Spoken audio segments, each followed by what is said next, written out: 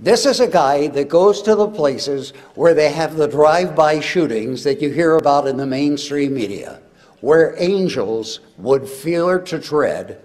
Jesse Lee Peterson is an angel on assignment by God.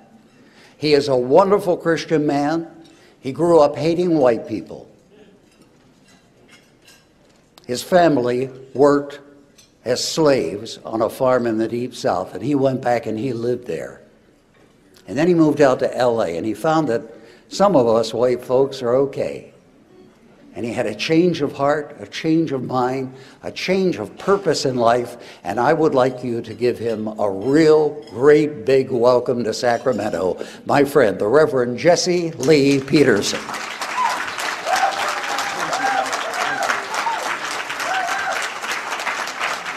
Wow, thank you. I appreciate that. I've been on, when Juan had his radio show, I was on there so much, I was thinking about taking over the show. He's really been a good friend. It's good to be here. Thank you for inviting me. I absolutely appreciate it. I want to start out by saying that I am not, one thing I want to clear up, I am not an African American. I don't have an afro. I don't have an afro. I have an Amerifro. There are no African drums beating in my chest. The American guitar is playing in my heart. I'm as black as the ace of spades. You turn these lights out, you won't see me. You just see white teeth. But 100% American. And I love my country. I absolutely love my country. I thank God for that. Yeah. I'm going to tell you about what we're doing in a quick way here because I only have a little time, 30 minutes at best. I also want to tell you about courage and how you have to be courageous. You cannot be afraid. You can't have fear. I grew up on a plantation down in Alabama, right outside of Montgomery, Alabama. My parents and their parents worked the plantation. And I remember the Jim Crow laws, and there were places that we were not allowed to go to because we were black. I remember going to a movie theater once, and black Americans had to sit in the balcony. I was a teenager at the time. We were not allowed to sit downstairs with white Americans. We had to sit in the balconies. And I was okay with that as a teenager because we had a better view from the balcony, right? So I was okay with that. And I have to honestly tell you, I can't remember one time when my grandparents or my parents told us that we should hate white Americans. They said that if you do the right thing, you treat people the way you would like to be treated, then you can make it. Just don't be mean, don't be angry. And so I did not grow up that way. I left home, though, at the age of 18. I moved to Los Angeles. And at the time, I had a lot of doubt and fear and emptiness within me. I had like a void, and I didn't know where that void or that emptiness was coming from. And so I started to go to some of the churches in Los Angeles around town there because I thought if I went to church, I could get help. I can understand how to overcome my doubt and my fears. I went to the churches and I would talk to the black preachers about what I was going through. You know, I would say, you know, I have this emptiness. I don't really feel like a man. I can't really stand up to life in the way I should. And they would say, well, it's not you, it's racism. It's the white man trying to keep you down. And so after a while, I start to believe that. I believe that lie. And then I start listening to Louis Farrakhan and Jesse Jackson and other people. And they too were saying that it's racism. You know, it's not you. I remember going to one of Louis Farrakhan's meeting in Los Angeles, and he said that white people were the blue-eyed devil, and that the Jews were the blood-sucking Jews. And later on, he said that the way that the white people became the blue-eyed devil, the way that white people came about, is that black people were the first people on earth, and we were smart. We were it. And then some black men turned evil and went into a laboratory and created the white man.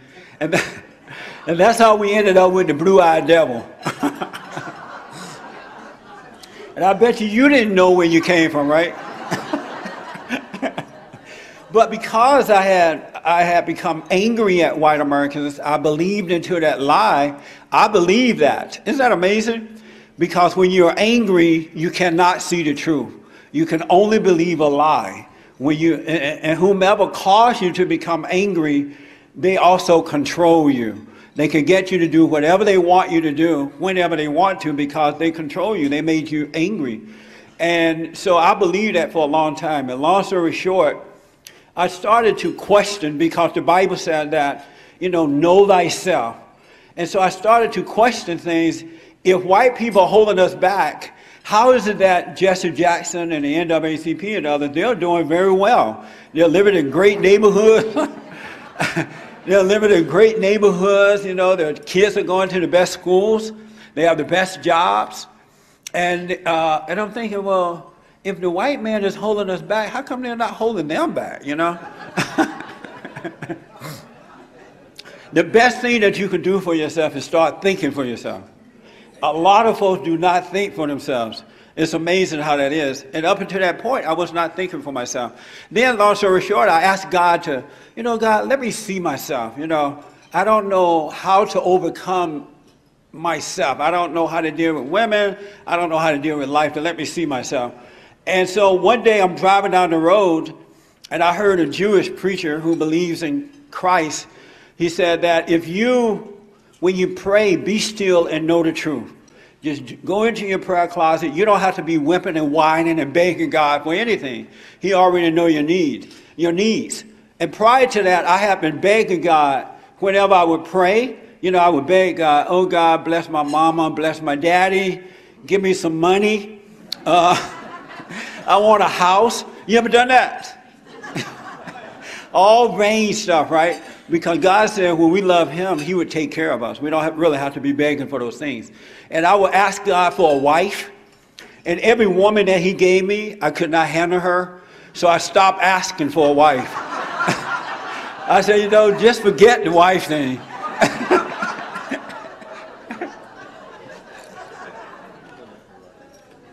So I didn't ask for any more wives. But so I went home that evening after I heard this Jewish preacher say this on the radio.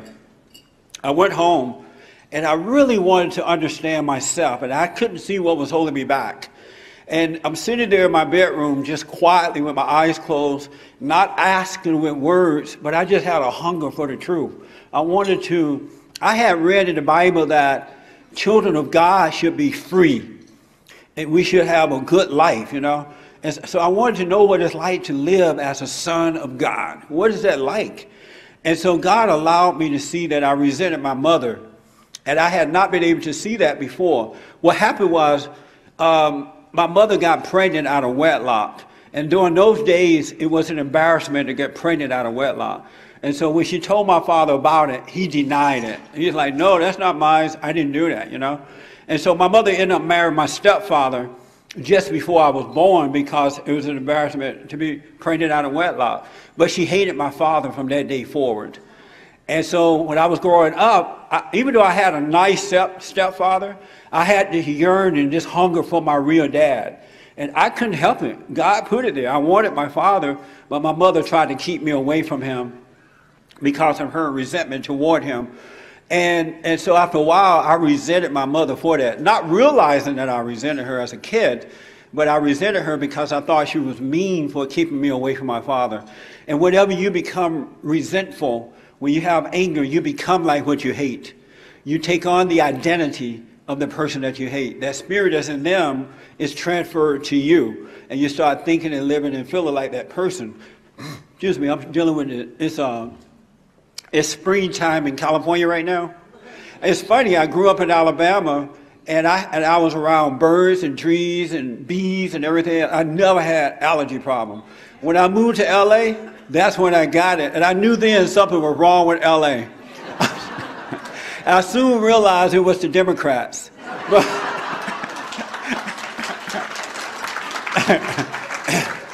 So long story short here, I realized that I resented my mother because she tried to turn me away, and I had become like her, insecure, you know, had doubt and fear, worry. And I read in the Bible that if you forgive others, God will forgive you. And so my mother came to LA and to visit her sister, and I was 38 at the time, and I knew I had to face my mother to forgive her. And I'm driving over to the house there so I can talk with her. And I'm 38 years old, and the closer I got to the house, fear would just overtake me. I could hardly breathe. By the time I got to the house, I realized, wow, why am I so afraid of my mother? I'm 38 years old. But I remember as a kid, you know, whenever you try to speak up, she would tell you to be quiet, you're being disobedient. She didn't have the patience with me. And so I resented all that, not really understanding it. I got there, my mother having fun, talking to her sister, and I told her, and right away Satan said, this is the wrong time. You can't talk to her now, you're going to spoil her vacation. But I knew it was my moment. I knew it was my opportunity to forgive. I took her in the room and I told my mother what I just told you. And I said that I'm sorry for resenting you for that. I realized that you couldn't help yourself now. Because I become like you and I can't help myself. And if I can't help myself, I have to understand you couldn't help yourself. And I'm sorry for resenting you. And my mother, for the first time, told me about her life, and exactly what she had done to me was done to her by her mother. And I thought my grandmother was an angel sent by God. But the same thing happened to her. And when I told my mother, I'm sorry for resenting you, in that moment, God forgave me. And when God forgave me, he took away all of my fears, all of my doubts, all of my worries, and my insecurities, and he gave me perfect peace. And that was 22 years ago. And I've gone through more hell in the last 22, 24 years than I had gone through then. But I still have that peace. Because I realize that my battle is a spiritual battle between good and evil, right versus wrong. It's not a physical battle, it's a spiritual battle. God said that we wrestle not against flesh and blood, but against spirits and principalities and wickedness in high places. And there are people that evil is working through, and there are others where good is working through. And if you can see the spirit of what's going on, you can deal with the situation in a perfect manner. And God has blessed me by allowing me to see that. I dealt with my father as well, but I wasn't mad at my father. I was just disappointed that I could not be with him. And he explained to me what had happened. And so my mother died after that, years after that. And I had been trying to tell my mother, I said, you know, Mom, you need to forgive my father. He was wrong, but he couldn't help himself. You guys were young. He couldn't help himself. She's like, no, I'm not going to forgive him. I said, well, you're hurting yourself. You don't want to die with this anger because you're not going to go where you think you're going if you die with an unforgiving heart. And to my surprise, my mother called my dad up one day and apologized for hating him. And 3 weeks later, she died of a heart attack in the bathroom. But she forgave my father just before she died. Isn't that nice? That she didn't die with that kind of anger.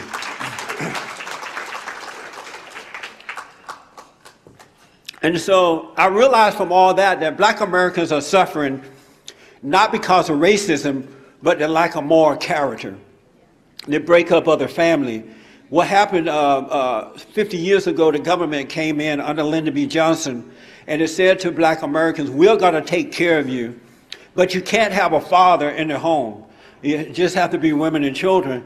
And for some reason, black Americans gave into that for the most part.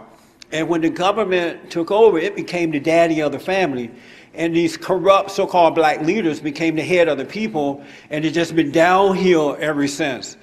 And I'd have to tell you, the worst thing that can happen to a child, whether male or female, black or white or whatever color, is to turn them away from their fathers.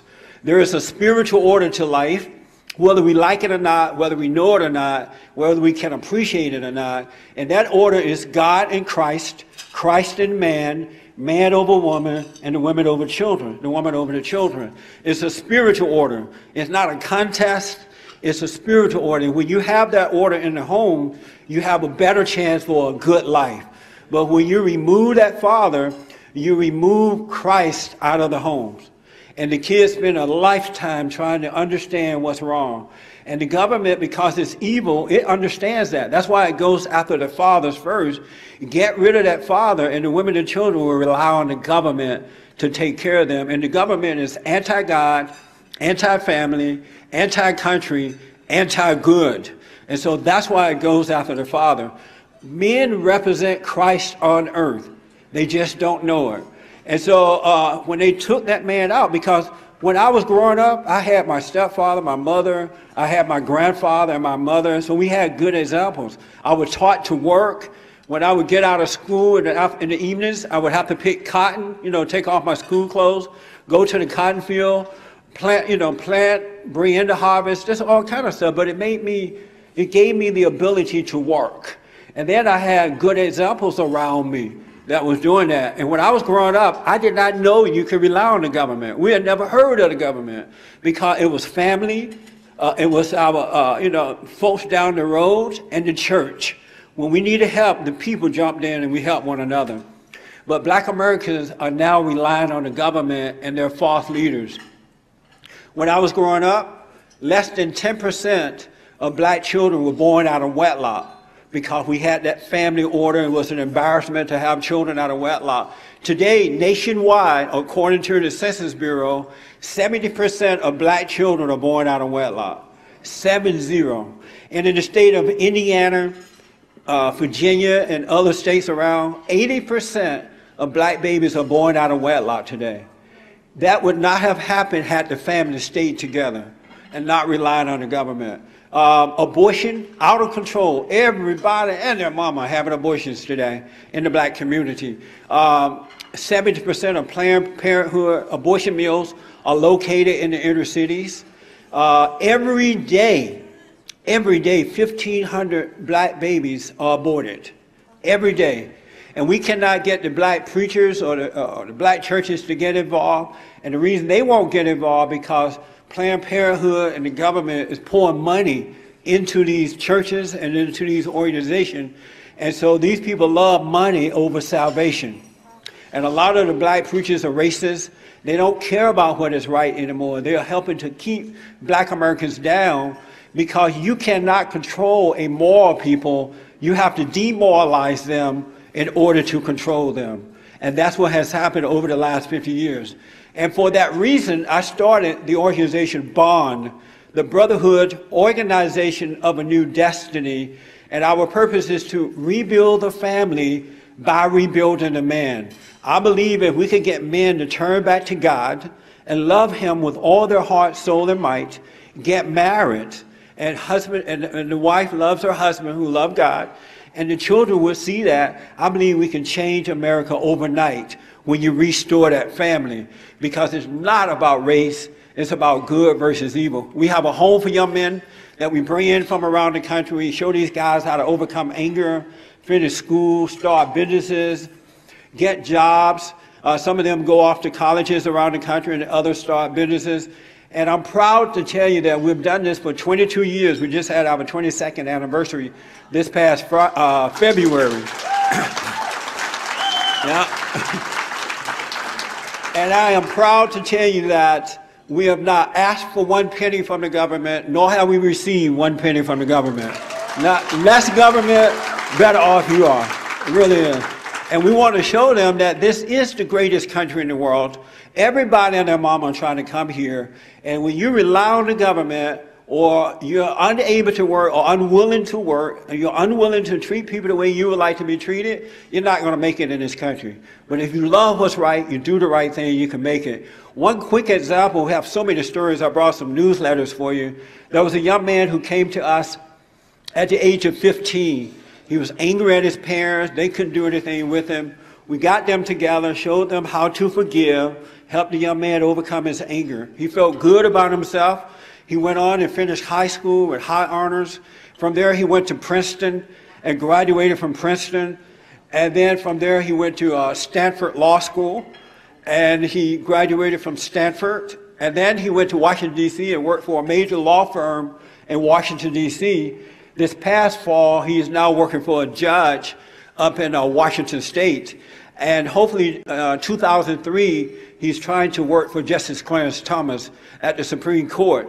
And he wants to eventually become a U.S. Supreme Court justice. And that just shows to show you, when they feel good about themselves and they see how to work, they can make it in America. And here's just one story that we have for you. I have been called, oh, let me tell you this. When God forgave me as I forgave my parents, I became, free. I have perfect peace. And so I had one more request for God. And so I said to him, you know what? I have one more favor, God. He's like, well, what is it? I said, you have taken away my anger. You've given me perfect peace. And I said, I'm a Democrat, and I can no longer identify with the Democratic platform. Can you forgive me for being a Democrat? And God said yes. And he forgave me, and I became a conservative Republican all the way. Conservative through and through. Now, I realize that all conservatives are not living up to the platform. All right, I see that. But I believe in the platform of the Conservative Party. God, country, Constitution, freedom. I believe in that, right? So I do realize we have some pretty weak leaders right now in the government. But it's still worth fighting for. Those values are worth fighting for. That's why I started the South Central LA Tea Party, and to educate and to inform the folks about it. But when I told my family, when my family members discovered that I was a Republican, conservative, they thought I had lost my mind. Absolutely lost it, right? They cannot, but they're like, what happened to you? How did you become that way? And then when they see me on TV or they hear me on different radio shows, it's crazy. I wish you could come to some of my family meals when we have family gathering. It's a war, but I have a whole lot of fun. All I have to do is just say something, and they all go wild. And so I just sit back and look at them going crazy like I'm looking at a movie. And you can have like 20 of them against one person, and they go insane. And I realize it's because they're angry, their values are in the wrong place, and when you're angry, you hate truth. Angry people do not love to hear the truth. Anybody ever been married before? Or dated in your life? I used to date a lot, right? And I noticed that whenever my girlfriend would want to control me, she would lie to me. She would say to me, you know what, let's say that she wanted to buy something and she wanted some money from me. And she would lie to me. She would say, you know what, I love you.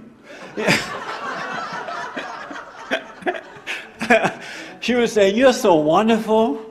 You're so handsome. My mother loved you too, right? And she's working on my ego like that to get what she wants, because the ego loves lies. And the bigger the lie is, the better it is for the ego. That's why we ended up with Bill Clinton twice. I'm hoping it doesn't happen with Obama twice, because he's the worse liar than Bill Clinton was. But anyway, she would get me all feeling good, ego all pumped up off lies. And then she would say, oh, can you let me have some money to go to the store and buy something? I'm like, no, I can't let you have any money. And then she get mad. You're no good. You're cheap. And you're not that handsome. My mother told me not to deal with you. And now I'm angry.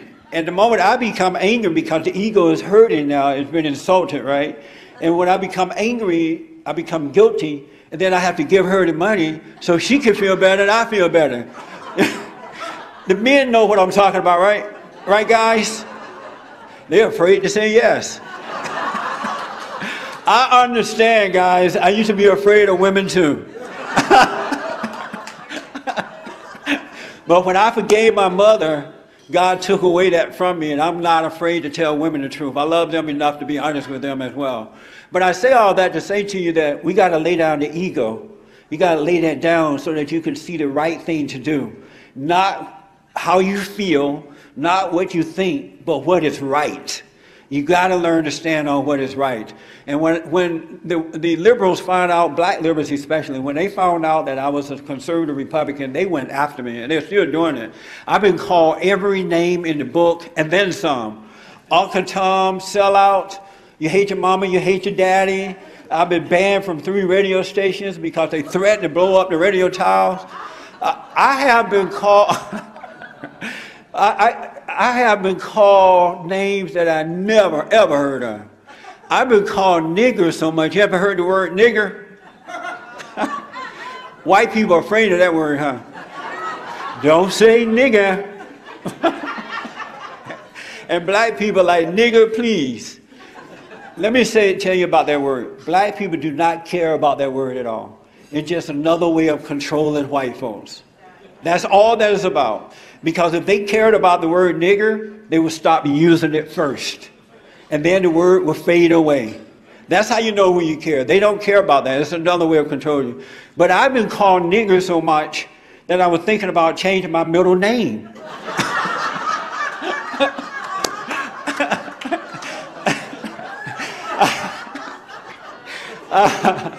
Oh, God. It's funny, I've said that so many times, and every time I say it, it's still funny. But I told my staff one day, I said, you know what? I think I'll just change my middle name from Jesse Lee Peterson to Jesse Nigger Peterson. Because what they don't know is that I love what's right with all my heart, all my soul, and all my might. I have 5 adopted children that I have. I adopted as a result of the organization, 4 girls and a boy. And I love my kids, but I love what's right more than I love them. I love what's right more than I love my country. I love what's right more than anything else because that's what set me free. That's God's love guiding me. And there's nothing on earth that I would give it up for. And God, once He took away my anger, He set me on my way. I do what I do because I can see clearly to do it. I didn't plan to do it, right? And that's what happens when you give up your anger. Then your purpose in life becomes clear to you. But when you have anger, you're living in the darkness of your imagination, and you can't see what God had created for you to do in life. And so what they don't know, they could call me whatever they want. I love what's right. I love my country. I love the family. And I appreciate the Constitution in this great nation, and I refuse to cower down to name calling. Call me whatever they want, because I realize that liberals do not have a foundation to stand on. They only have intimidation. And if you don't give in to the intimidation, they have nothing. And that's why I want to say to white America in closing here, that you got to get over the fear of being called a racist. You got to let that go. Let them call you whatever they want. Because just imagine, just think for a moment, if you didn't care about being called a racist, what else would they have? They have nothing else. They don't have God on their side. And if you are of God, you have good on your side. Greater is He that's in us than he that's in the world. So you have good if you don't give it to Satan's children who only have intimidation. So let it roll off your back. If they call your name, just look at them with merry eyes twinkling, and they will fade away. They'll go nuts. All right? Don't give in to that intimidation. And my last warning to you is that God is giving us one more chance to save this great nation. And that chance is coming in November. Obama, I tried to warn you not to vote for him, that he's a liar. When he lied about his relationship with Jeremiah Wright Jr., sat there for 20 years, gave this guy money, said that he's like an uncle to him, married he and Big Mama Michelle.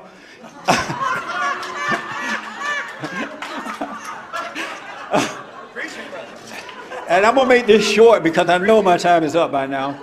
I call her Big Mama because she's trying to force laws on us to eat what we want, what she wants us to eat, right?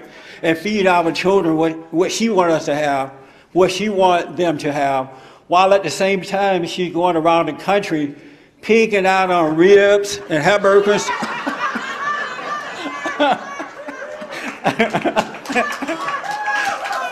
So I call her Big Mama. because you want to take care of us. But Obama is a lying redistribution of wealth, black liberation theology, white hating, Jewish hating, American value hating, freedom hating kind of a guy. And if Barack Obama is given another 4 years, goodbye America. Because he doesn't care what white folks think. Not at all. He doesn't care what the folks in Israel think. Obama, Jeremiah Wright Jr., Louis Farrakhan, Jesse Jackson, the new Black Panther Party, the NAACP, Al Sharpton, and most of the black preachers, they have the same mindset. And that mindset is white America is the enemy of black America, and we're going to divide the race so that we can conquer. And Obama would do that. He would turn America into a socialist society if he's given another 3 years, another 4 years. So if you don't like Mitt Romney or whomever going to run against him, I would swallow it up this time, choke it up, and let's get Barack Obama out of there. And then if whomever we vote in don't do the right thing, we have a chance for another 4 years and vote them out and put in someone that's going to do the right thing when they see that we're serious. All right? And so don't let Satan mess with your mind. Oh, he's a Mormon, he's this, he's better than Barack Obama. Obama is wicked to the core. Eric Holder, the Attorney General, wicked to the core. They're all racist. I used to go to those meetings when I was a Democrat. I know what they're thinking. And they don't like you. They don't like you. They don't like America as it is. And they will destroy it. They're all in the same bed together. Take my word on that. And Mitt Romney, Newt Gingrich, and whomever else run, they are not worse than Barack Obama. And what we're going to have to go through if you don't think straight in this situation. I want to encourage you to be brave and be bold. Don't be afraid. Blacks and whites and others, those who are children of God, have to come together as children of God, not as black and white, but as what is right. We got to come together. This is the greatest country. When I see Warren Duffy, I'm telling you, I used to see things in a black and white kind of thing. But when I see Warren, I see his spirit. I see, yes, he's light-skinned, but his heart is what I see. I see my brother. I don't see some white man that I have to hate and be afraid of. I see that we won. We are one because we serve the same God. And you got to start realizing that. All right? Greater is he that is in us than he that's in the world. It is a spiritual battle. And to the white men, you have a responsibility given to you by God to protect your wife and children spiritually and financially. And they're trying to separate you from your family by calling you a racist and hate women and hate men, because if they can do what they've done to black America, the black family, destroy God's order, they can take your wife and children and do exactly what they want to do. So white men, you have a responsibility to stand up and protect your family. I want you to let them call your names, but don't turn your family over to them. All right? Thank you for having me here. Greater is he that's in us than he that's in the world. Thank you so much. I appreciate it.